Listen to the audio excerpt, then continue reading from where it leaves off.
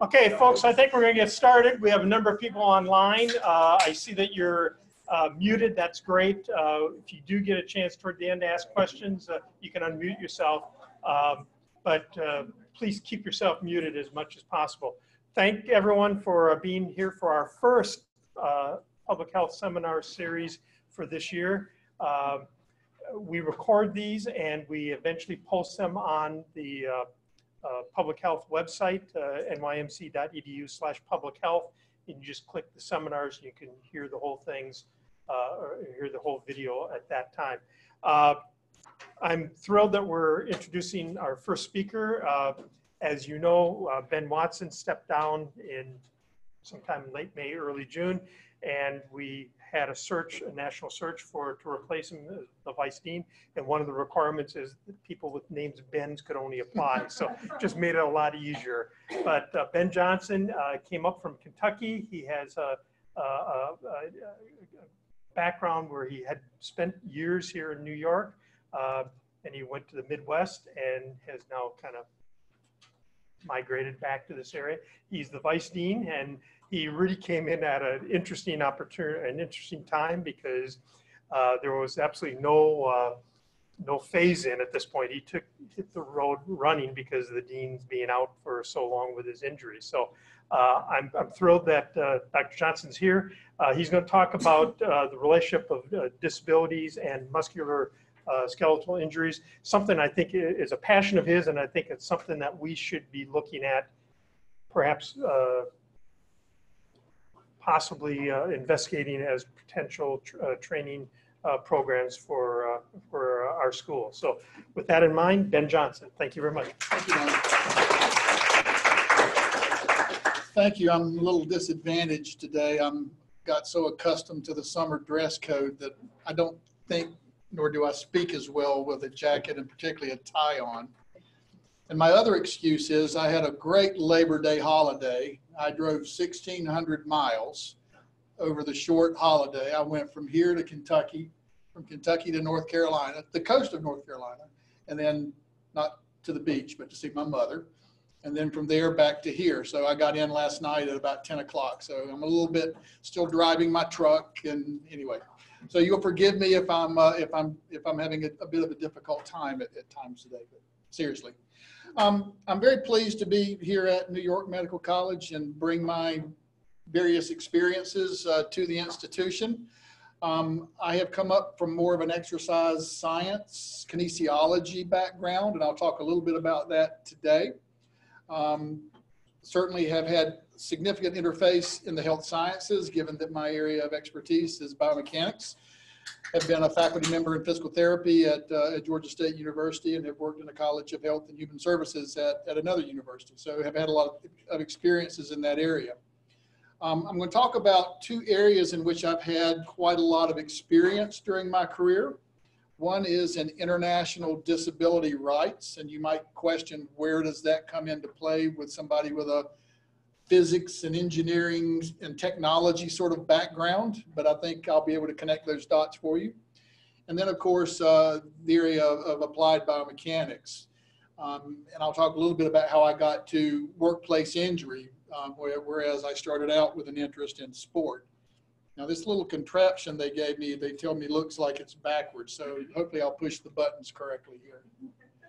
So my background, I got my doctorate from the University of Kentucky in biomechanics back in 1980, and took a faculty job, my first faculty job at Georgia State University, where I was an assistant professor and director of the first sports medicine program, and then later the biomechanics and ergonomics laboratory. I worked at Georgia State for about 21, 22 years, and left that position to take the job of Associate Dean in the College of Health and Human Services at Kennesaw State University, a sister institution in the university system of Georgia.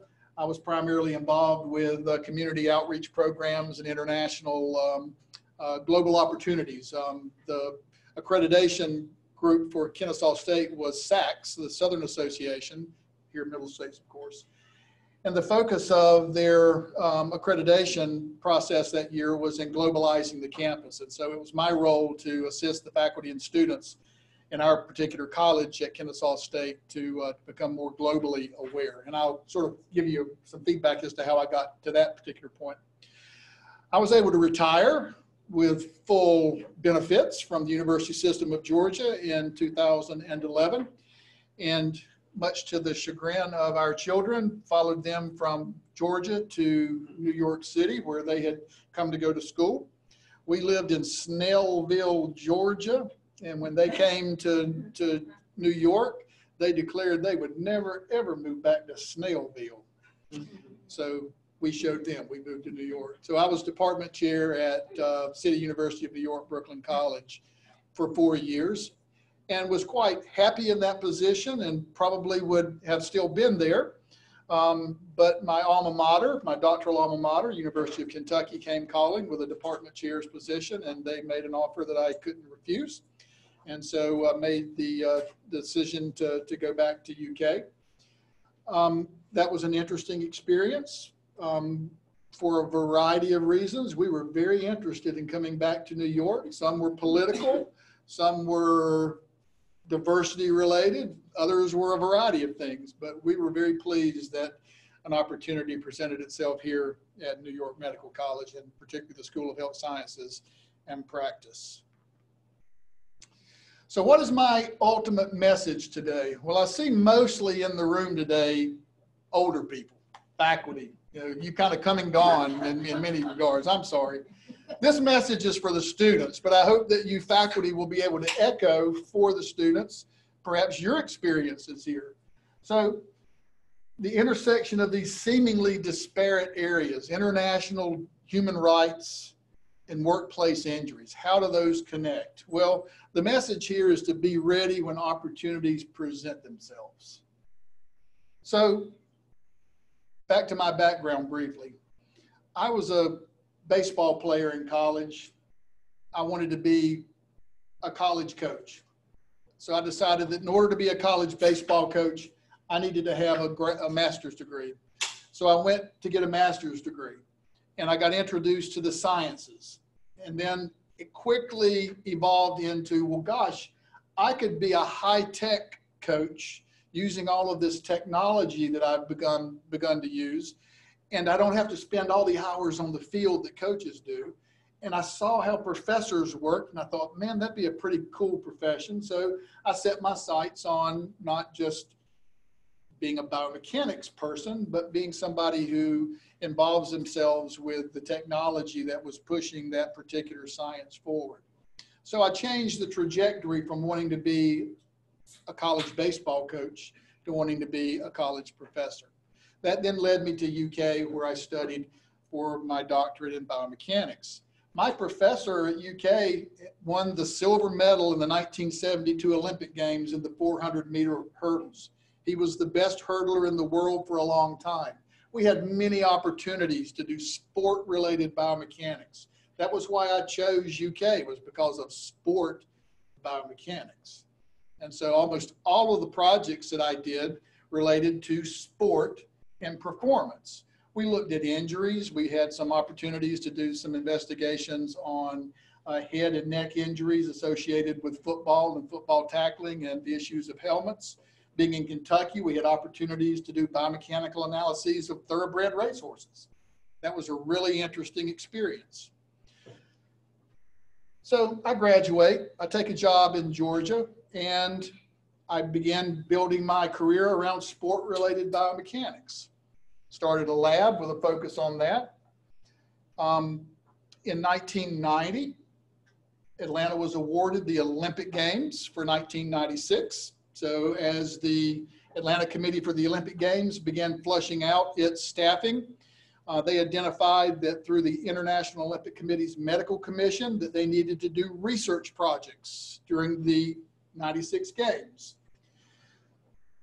Just prior to that, because Georgia State at that time not being a terribly well-funded institution was having difficulties providing for me lab space and equipment, things we can all relate to here.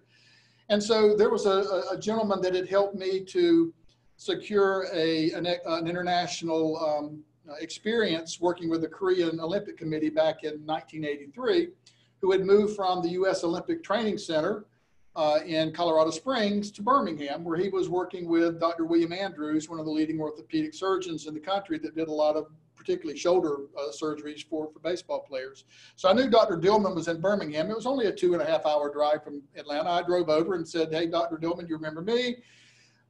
I'd love to be able to help with some of the research that you do. Might we be able to collaborate? And he's talked about a variety of things we could do. Well, that was in probably middle 1989. Dr. Dillman got a call in late night, towards the end of 1990, and said, we'd like for you to coordinate the research projects for the Atlanta Games. He says, I'm not interested. I've been there, I've done that, but I know somebody that would. So he called me up, said, would you be interested? Absolutely.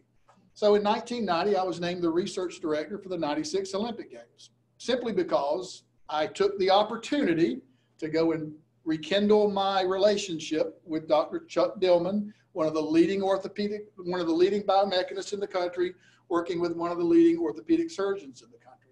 Had I not taken that opportunity to drive those 2.5 hours and talk about collaborations, that opportunity would have never, ever presented itself.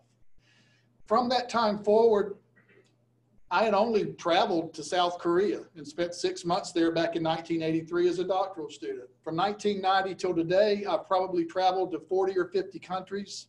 I've worked in at least 30 or 40 of those countries, some more extensively than others, and it all goes back to having visited Birmingham and made that connection with Dr. Dillman. Well, I won't go through all the details of the Olympic Games, but obviously I made a lot of connections during those games. We did 22 research projects across a variety of sports. We had cameras all over the city recording athlete performances. And for about a period of 10 years, I followed up on all those projects and made sure they all got published and things of that nature. So it created some real strong relationships.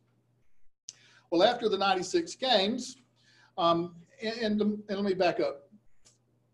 Following those games were the Paralympic Games, the games for people with physical disabilities, basically the Olympics, but for people with disabilities. That followed the Atlanta Games by about a 2-week period.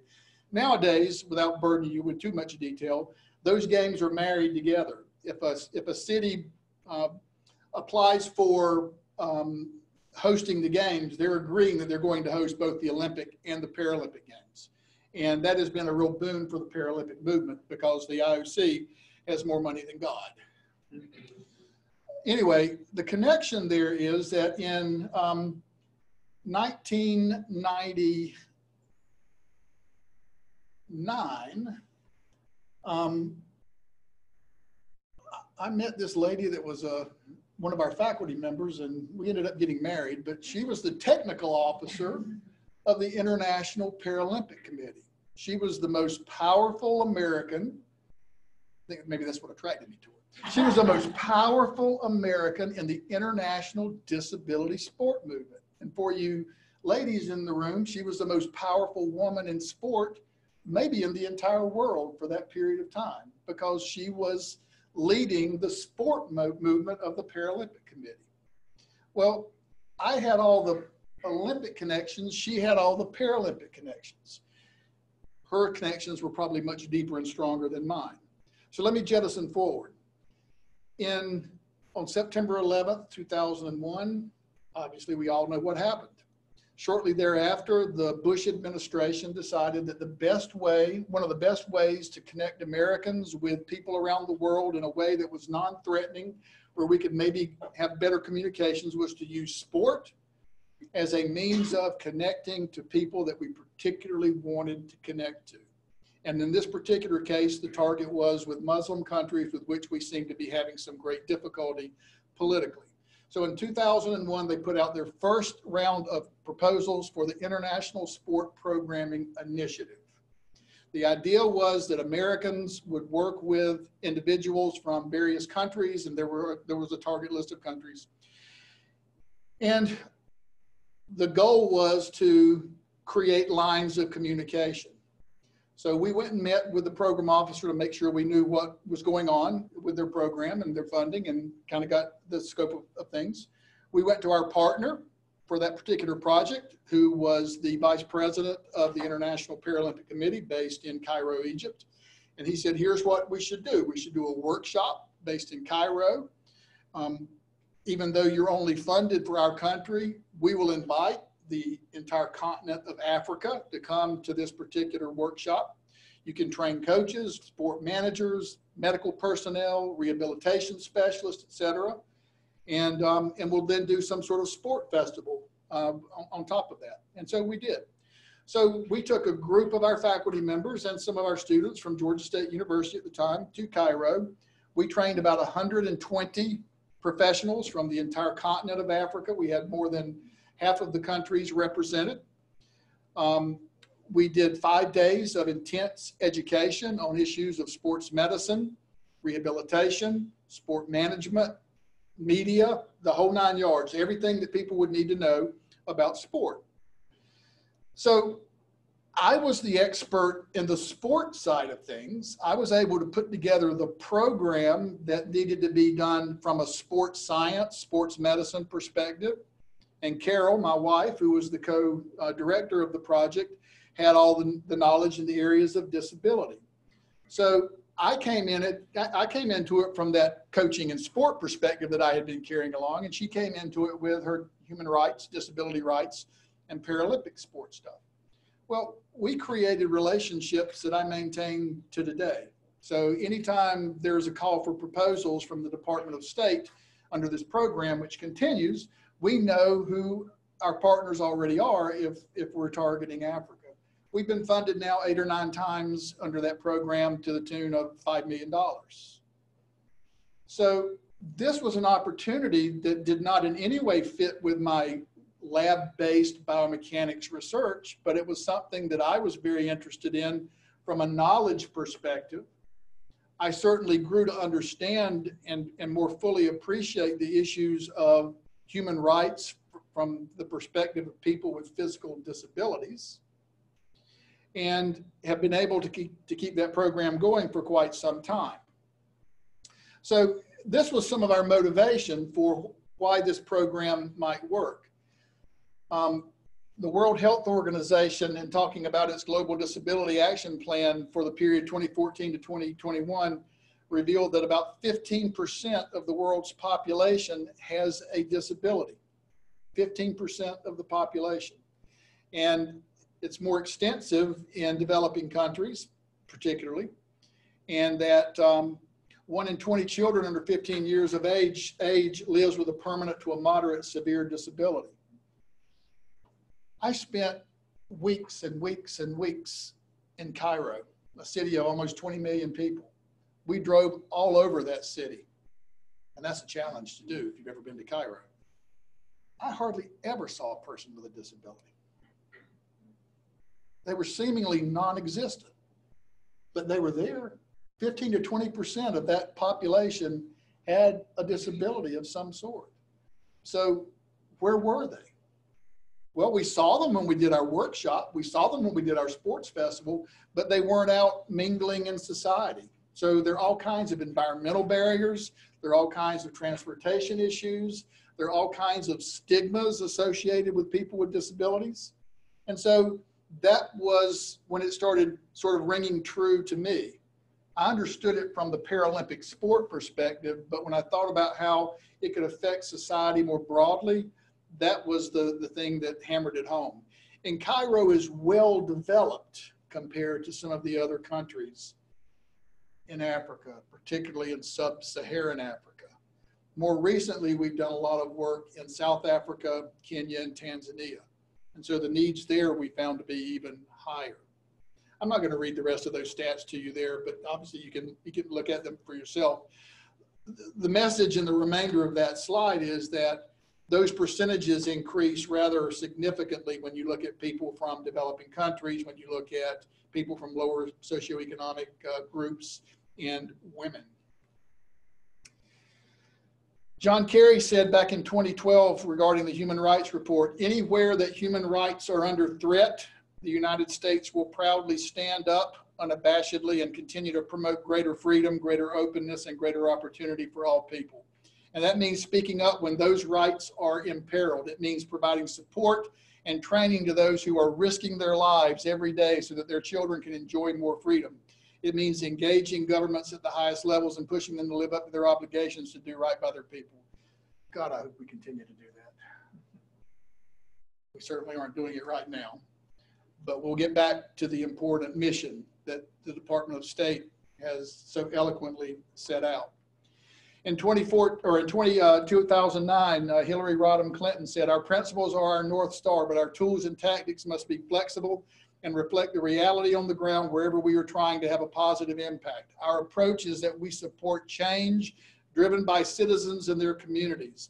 The project of making human rights a human reality cannot be just one for governments. It requires cooperation among individuals and organizations within communities and across borders. It means that we work with others who share our commitment to securing lives of dignity for all who share the bonds of humanity." So various other organizations have made statements about the importance of human rights.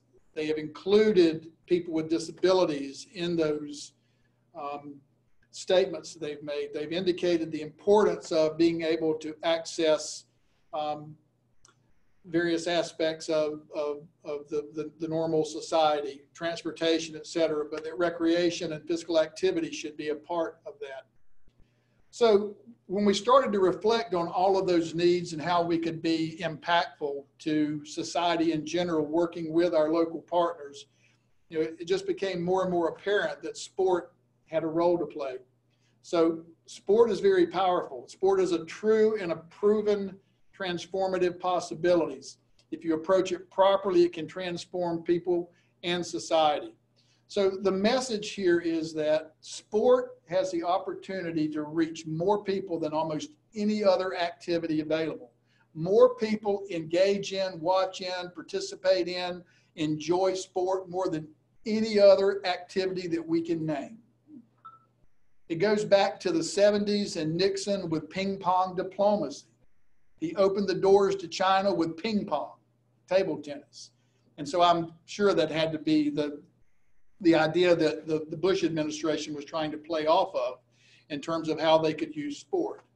So for the longest of times, Carol and I were the only individuals that were promoting disability sport. One of the reasons I suppose we got funded so many times until somebody else realized, whoo, there must be something about this disability sport thing. And so we started getting a little bit more competition. So the funding is not guaranteed anymore, but we took it for a very, very long ride. So that was an opportunity that we pursued, not just because it was funding, but it was something that was important to us individually and to us collectively. And we were able to engage our networks, mine on the Olympic side, Carol's on the Paralympic side, and utilize the faculty that we had with us at that time at Georgia State and later at other institutions to really and truly make a difference in the lives of people. Our approach was that we would share the message, and there were lots of messages, and they were tailored to the group that we worked with. We would provide the experiences for the group, and we would create the opportunities. So the message was, we can help you to build your Paralympic committee and your Paralympic program in your country, but at the same time, we can influence your government leaders, whether they're national, regional, or local, into better understanding what your needs are, but also what your needs are outside of sport, because you've got to have transportation. You've got to have access to medical doctors. One of the things that really hammered home to me the concept of the importance of physical activity for people with physical disabilities was when our Egyptian partner, Dr. Nabil Salam, who was an orthopedist, said, and he had been working as an orthopedist for, at that time, about 30 years, said, do you realize that a person with a spinal cord injury in Egypt is highly, highly unlikely to get any sort of meaningful rehabilitation post-injury? Approximately 2% of people with spinal cord injuries at that time, this was 2002, about 2% got access to meaningful rehabilitation, 2%. Probably even worse in sub-Saharan Africa.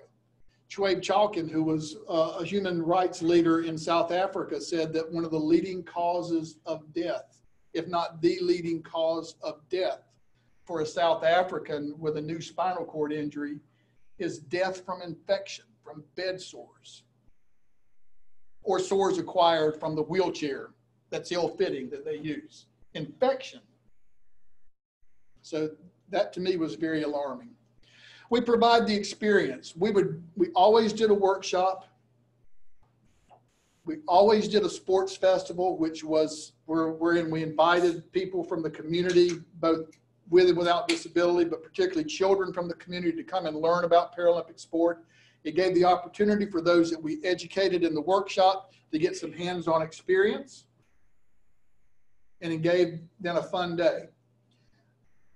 But what was really critically important early on in our projects with the sports festival was that it attracted media. Newspapers, television would come and they'd take video and they would take photos and they'd write articles. And the word would get out that, hey, look, people with physical disabilities can actually do stuff. They're actually capable of doing things physically.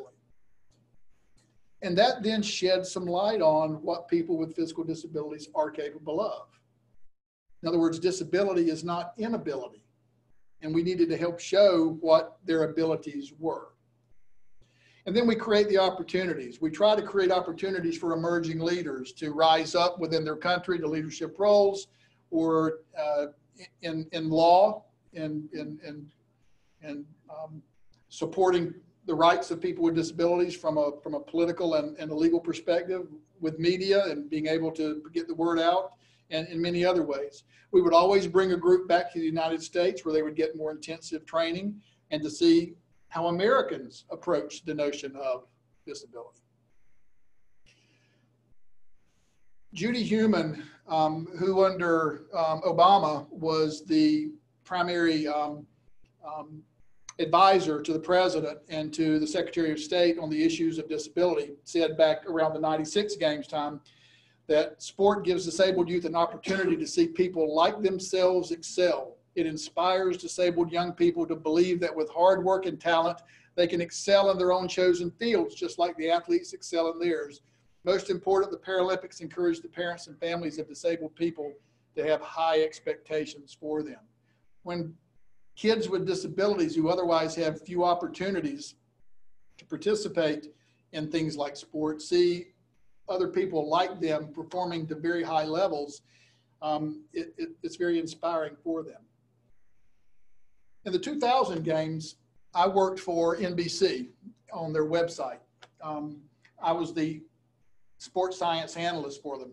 And they were looking for sort of human interest sorts of stories that they could sort of splash in at various times during the games. And I said, hey, you know, they do Paralympic demonstration events during the Olympic Games. We should do a comparison of the 800 meters and the 1500 meter wheelchair racers and the 800 meter and 1500 meter runners. And so I can give you some biomechanical data about how those two races compare. And do you know that if they had been running head to head or rolling head to head, the wheelchair athletes would have won both the 800 and the 1500 meters because their wheelchairs had lesser time to complete the races than did the runners.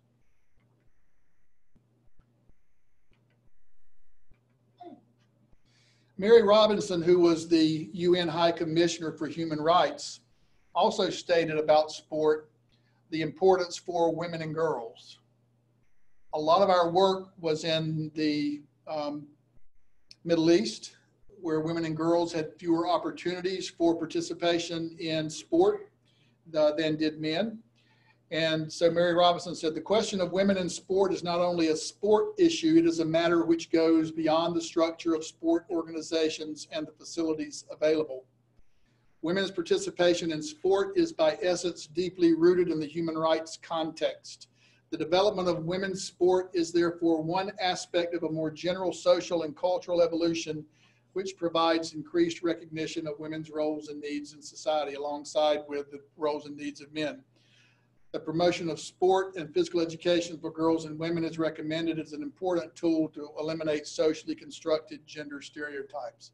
We've come a long way since Mary Robinson made this statement, but there's still significant bias and exclusion around women and girls in the United States, but certainly globally. So not only did our projects target people with disabilities, we also targeted women and girls, and particularly women and girls with disabilities. We always required that for any participation in our projects, that some substantial portion of the participants must be women with disabilities. So if there was a group coming to the United States, it had to be 50% women. That was very upsetting to some of the leadership and some of those kinds. We can't find a woman with a disability. Certainly you can find a woman with a disability. We can't find a woman who's involved with sport. Certainly you can find a woman who wants to be involved with sport, and maybe you could provide an opportunity for her. So it really did start to make changes. And this is why we did it. These are our Salvation Army kids from Tanzania. And this is a small subsampling. There are hundreds of them with various disabilities. This is at our sports festival day in Dar es Salaam back in, I guess it was 2016. So almost any disability you can think of is represented among that group. When we did our first project in Atlanta back in 2002, we created what was known as the African Academy for Disability Sport. And so we've done about 8 or 9 academies over that time period. So this was the last of those that we have done. So here's a sampling of the group in Tanzania that was involved in our workshop. In this particular project, we had a larger group of Tanzanians and a group of 30 Kenyans that we brought over to Dar es Salaam for the purposes of training. We gave them 3 full days of workshop training in a variety of areas. We were funded by the Department of State. So in every country in which we work, there is an embassy. And so we always invite the ambassador to come and participate in our project. And more times than not, the ambassador is not available. We have had the ambassadors visit a couple of times, Morocco in particular. But we got the second in charge, the chef de mission, and I'm forgetting her name at the moment, but she came out for a visit and mingled with the crowd. Met a lot of the coaches and sport managers, et cetera. This gentleman here, Gwakiza Makabeta, is the president of the Tanzanian Paralympic Committee. We went through the requisite sort of posing things, kicking soccer balls, because there were video cameras there from the local news. There were photographers there, and there were reporters there. So we did our whole dog and pony show with the embassy there. We got various posed shots. And this was the result. We got some good coverage on the newspapers, and believe me, you rarely ever see anything in a newspaper in Tanzania in a positive way about people with disabilities. So President Mwakabeta was quite happy with the exposure that they received. These are a couple of our participants where we're teaching them about shot putting. The lady on the left has a visual impairment. Gentleman on the right has polio, and this guy is a superstar. He was probably our best emerging leader. In fact, I can't even call him an emerging leader. He was a leader in his own right. He's from a very remote area of Kenya. He went back and took what he learned, and he has a gangbuster program going, and he is bugging me every week. Can I bring some people over to the United States?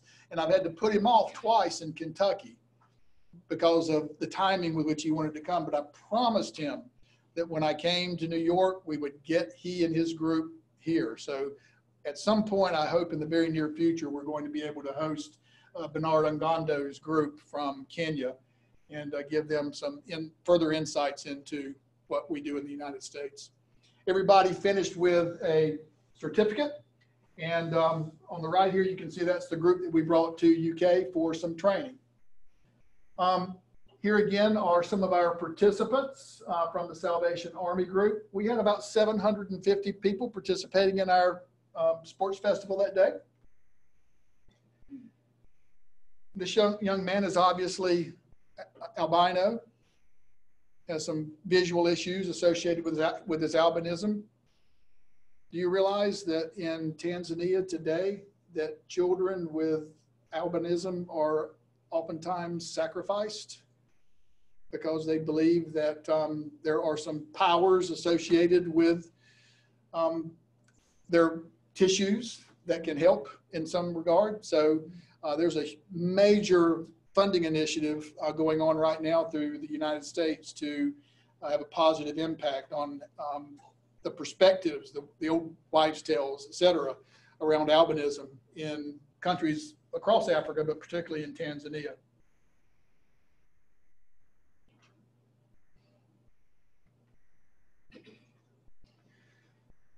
So I'm standing out watching the festival, and the guy that runs the park we were at walks over and says, "I've got a special treat for you." I said, how could it get any better? He said, "Just wait."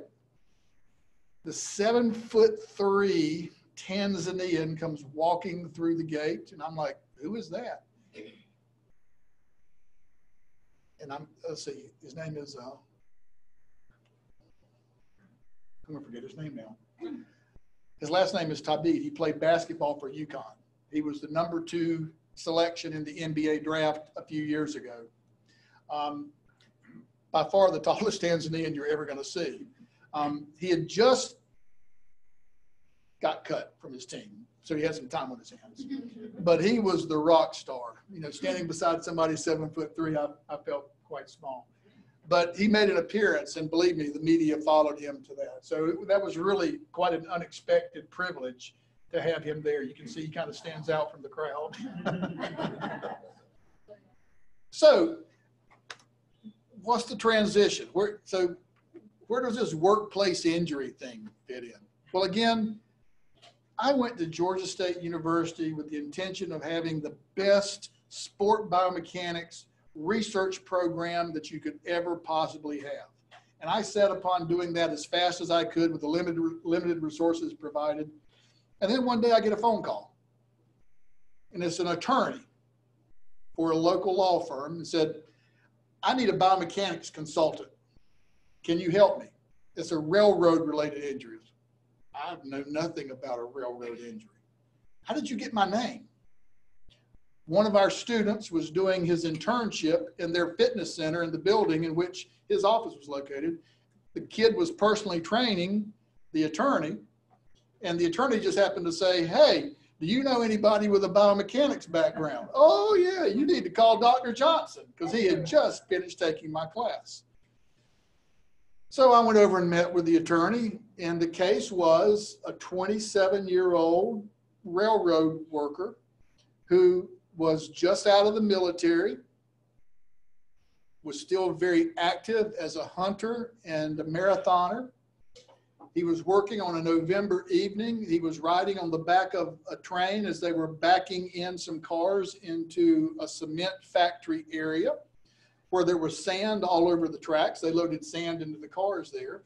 So as the cars were being pushed in, he was sort of holding himself onto the rungs of the ladder on the back of the vehicle, and he had a lantern in one hand, and he had his microphone here, and he was talking to the engineer who was backing the train in. The train ran up on sand and sort of lurched, and his feet slipped from the bottom rung, and it trapezed him under the train, which continued to roll and cut off 2 legs and an arm. And so my job, should I have been willing to accept, was to recreate that, to explain from a biomechanical perspective how all of that could have happened, because he couldn't really tell us other than what I just told you. This is what I was doing, and then I woke up and I was being put in an ambulance and I was missing my legs and one of my arms. And so I had to go back and recreate that and describe biomechanically how all those things could happen. I was very pleased with myself at the end. You know, I did a pretty good job, I thought. Didn't think anything of it. And suddenly I got another call. I've got a problem with a guy who's throwing the switches that divert the cars onto different. He hurt his shoulder and he's suing CSX or whatever the various train companies were. Can you explain how if he does this enough, of course I can. And then I got another call. And then I got a call from another attorney. And then I got a call from another attorney. And then I got a call from another attorney. And suddenly I was going all over the country as an expert in railroad injuries. I'd never studied a railroad in my life, but I probably have had, and I don't do it much anymore. It's not as big an industry as it once was. I probably had 60 or 70 cases since 96 or 97 when I had my first case. So I never envisioned myself being an ergonomist or working in workplace injuries, but I quickly realized that there was a huge area within biomechanics for this. And then lo and behold, a couple of years after I did my first couple of cases, I went to an American College of Sports Medicine meeting, and Dick Nelson, who was one of the fathers of biomechanics in this country from Penn State University, was doing a full session on forensic biomechanics, using biomechanics in workplace related issues, et cetera. So whether it was railroad cases or other repetitive motion injury cases, carpal tunnel syndrome, head injuries, you name it. So it's a very burgeoning area. And we that came more or less from the sport world were the leaders in that early on. And then those darn biomedical engineers started figuring it out. They started edging us out. Maybe that's why I'm not working quite as much. So I couldn't call myself a biomedic or a biomechanics engineer. I had to call myself a biomechanist. And so one of my biomechanics competitors in the case said, "What's a biomechanist? I've never heard of a biomechanist."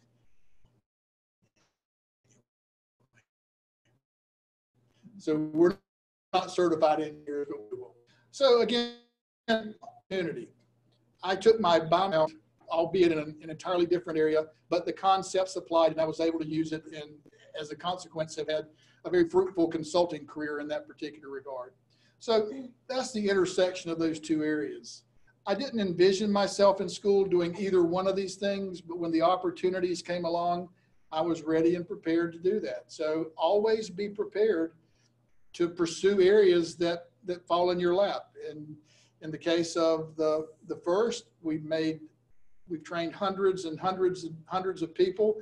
And when you think about the training of trainers and the multiplication effect of that, perhaps we've influenced thousands of kids' lives in Africa as a result, and other places as well. And in the case of the ergonomics, I made a good amount of money doing it, but also helped a lot of people that were in pretty dire situations with injuries that were not going to allow them to get back to work, even though they were fairly young, physically capable in other areas.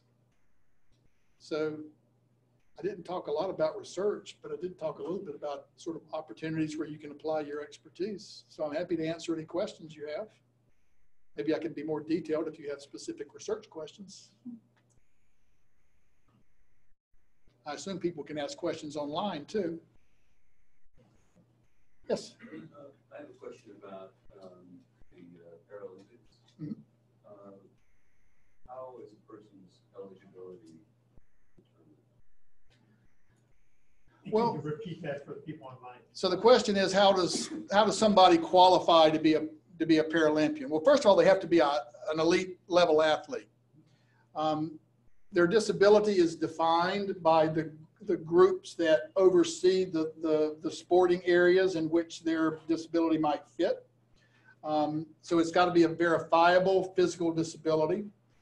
And in some cases, there are varying grades of disability associated with injury or with neurological disorders, et cetera.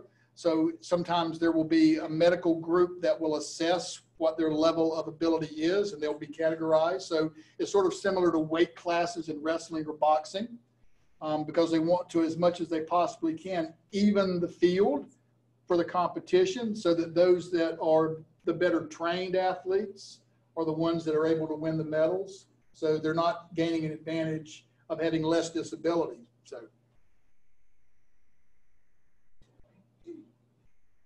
I think that I think in the last summer Paralympic Games, they had about 4,000 athletes competing across all the various sports. The Olympic Games typically have around 9,000 to 10,000 athletes across all the sports. Yes. What's your favorite Paralympic sport to watch?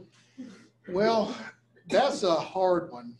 It's either wheelchair rugby or ice sledge hockey. They're both contact sports.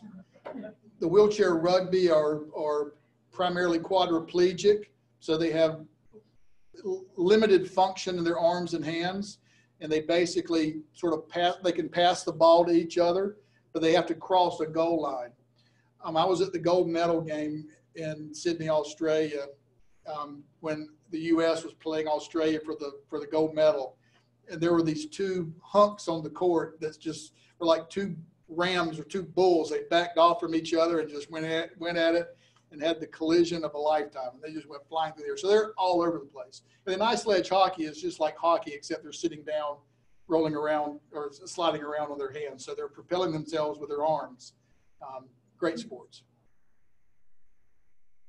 It takes almost 10 days to run the track and field competition during the Paralympic Games because they have so many different classification sets.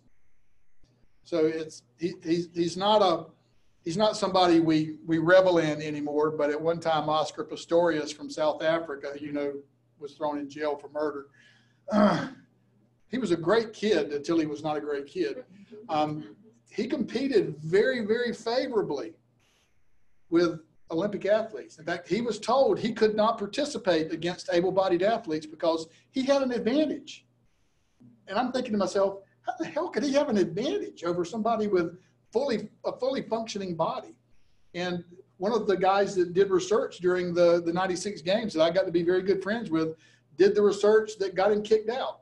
But he was given a very narrow window in which he could do his research. We want you to do this, this, and this. So it was only one step onto the ground where they could measure his velocities and accelerations and forces.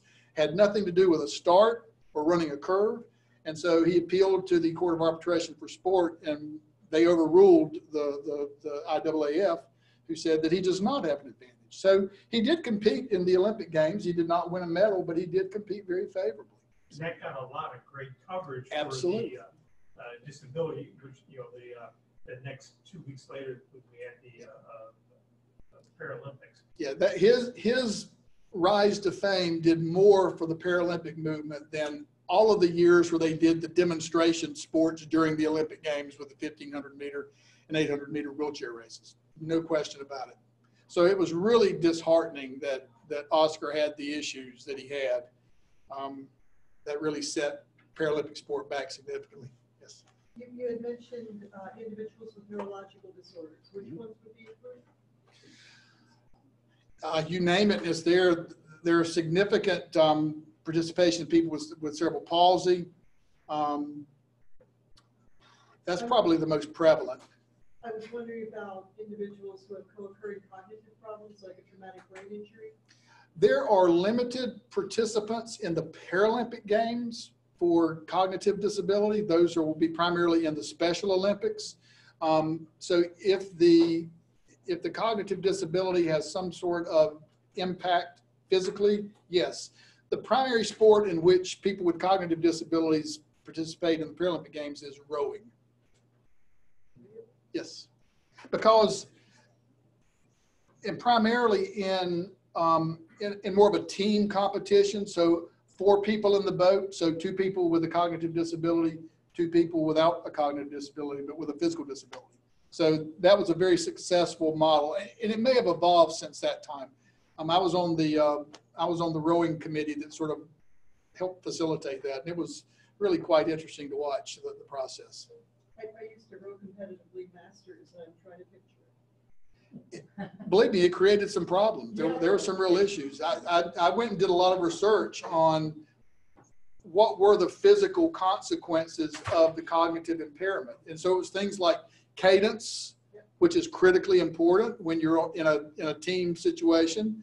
If the paddles hit the boards, hit the water at different times, it can just throw the whole dynamics of the boat off. So that was really one of the big challenges. Things that a lot of people normal people would never think of. So. Thank you very much, sir, for everything you did, probably you won't even know how many people you're going to influence in Africa, especially, I mean, handicapped people. Yes. Somebody who's originally from Senegal, I know the stigma, on these people, albino children. Huge thing, and you mentioned they use them for sacrifices in some areas like Yes. Mali, Burkina Faso, and I know Yeah. that. In Senegal, actually, it's not too bad, and right now they're trying to insert like handicapped people in many companies. Yes. Some companies even they just hire handicapped people to do certain work. But I didn't think about sport.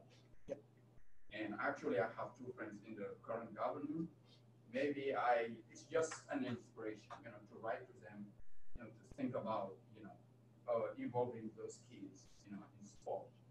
Who knows? Maybe in 10 years we're gonna have somebody in the Olympics. I would suggest that you ask them to go to the local American embassy and to interface with the cultural division of the embassy about a program or a project, because oftentimes the cultural attaches will take on small projects where they could bring in somebody from the U.S. to do some workshops with them. So they do have small grant funding that are in country. Talk about some degrees besides biomechanics that we could look at. I know there are universities that have rehabilitation services, rehabilitation degrees. Talk a little bit about that and how you think it might possibly fit into our possibilities here. Well, one of the things I talked about during my interview process was rehabilitation sciences, because that can cross over into all the areas within the school, and it can combine a host of expertise. So my closest relationship to that would be mostly from a physical therapy perspective, and understanding from a physical therapy perspective how, for musculoskeletal injury or for performance for someone with a disability, how that fits in. So understanding the science side of things as well as some of the therapeutic sides of things. But more importantly, being able to do research that relates to the effectiveness of a particular therapeutic modality or a therapeutic approach. Certainly speech language can bring their expertise to that. We can certainly talk about it from a public health perspective, because this is a public health related issue. It's workplace injuries are not going to go away, and the more we can do to minimize the effects of that, and when humans interface with things on railroads, none of which are lightweight, injuries are going to occur. Some are acute types of injuries, and others are overuse types of injuries. Most of the things I saw were overuse related. Rarely was it an acute situation, other than that first example that I described to you. But when you've done a job repeatedly, one of my last consulting jobs was that of a gentleman in his late 50s who was literally dismantling a bridge and over a big crevasse in West Virginia. And he literally stood for hours a day in this posture, taking screws out of wood. And the railroad seemed to say that had no relationship whatsoever to his back pain. And they brought in a biomechanics expert and said there is no relationship to him standing like that for hours and hours and hours, days and days and days. Not to mention just standing like this, but then all the accelerations and the jostling and the things that happen in the course of doing your job. So it seems completely idiot proof, but it isn't when you get into a courtroom because of all that. So that's a whole area of forensic biomechanics that could be pursued in either a degree program or maybe even some sort of certificate type program. But exercise physiology, there are things that we could do with basic medical sciences that get into some areas that would be favorable not just to us, but maybe even to the medical school, because they do some quasi-exercise physiology, but they really don't do exercise physiology.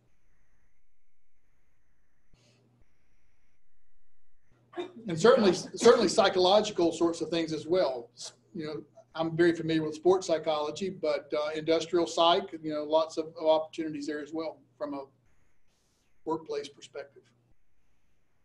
Hey, thanks for doing this. My pleasure. Thank you very much. Thank you. Thank you for showing up here. We'll have this recorded, uploaded someplace, and so appreciate very much. Hey, nice job. Thank you very much. That's pretty nice.